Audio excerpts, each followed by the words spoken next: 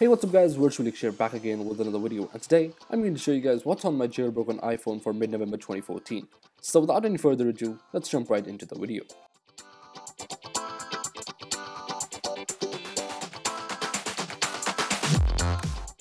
Now before starting off with the video itself, I'm currently using a 16GB factory unlocked slate grey iPhone 5 and it's currently running on iOS 8.1.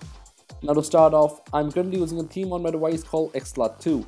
Now this is a very lightweight theme and has some great HD icons that look very nice, and the best thing about this theme is that it's also compatible with the iPad and runs on iOS 7 too. Now as you guys can probably tell from the video that I don't have any kind of icon labels, and that's because of a tweak called no icon labels. Now if I just go ahead and open up my settings here and then scroll down until I find no icon labels, there are a couple of things here that you can tweak according to your taste, but I just like to leave them untouched, and once you have done that, just go ahead and respring your device and you'll be good to go. Moving on, the next tweak I have installed is called Alkaline. Now what this tweak basically allows me to do is change my battery theme icon, which I've currently set to Bolus, and there are two more options that comes pre-installed, but you can also download more of them from Cydia. So the first thing in the settings you have is an enable or disable kill switch, and of course the pre-installed themes. Like I said, you have Spots and Hibesha, and you can just go back, and that's pretty much it. After that, I have CC settings installed, and with this tweak you can add more toggles per line. You can also add custom toggles like VPN, respring, autolock and stuff like that.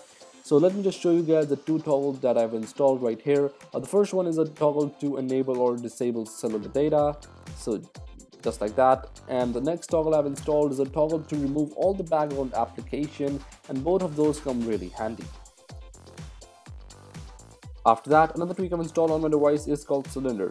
Now I like it because it has more slick looking page transitions than Barrel and Springtomize 3, and because it's free too. And to demonstrate the tweak, let's just go ahead and try out a new page transition. So let's say icon collection for instance, and let's just go back to the home screen to try it out, and it looks very nice.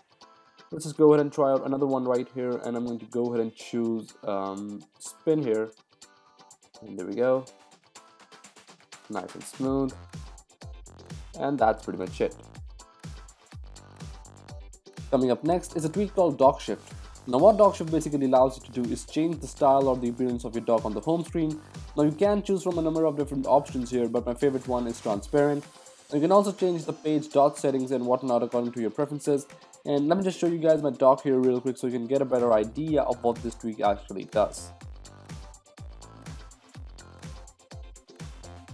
Coming up after that, I also use no slow animations. And what this tweak basically does, as suggested by the name, is speed up your iOS transitions and animations. Now you can move the slider to the left to make it really fast and snappy, or you can move the slider to the absolute right to make it normal and slow. Now personally, I like it to keep it somewhere in the middle, somewhere around the 0.50 mark. Another tweak that I unfortunately can't demonstrate in the video is called Volume Notifier. And what it basically does is play back a small sound every time you change the volume level, somewhat like in OS X. You can also have these additional features in here, but for some reason they were not working for me. And you can also change the sound types from the built-in ones. You have Maverick, you have Yosemite, you have Pop, Ping, and much more. Coming up after Volume Notifier, I have Winterboard installed, but I've already talked about that in the beginning of this video. And lastly, there is Zeppelin, which basically allows you to change your career text to any custom logo or any custom text, and I've set it to none right now, but there are tons and tons of icons present in there. So there's Dark Knight, Batman, Beats by Dre, Cloud, and then there's even Stormtrooper.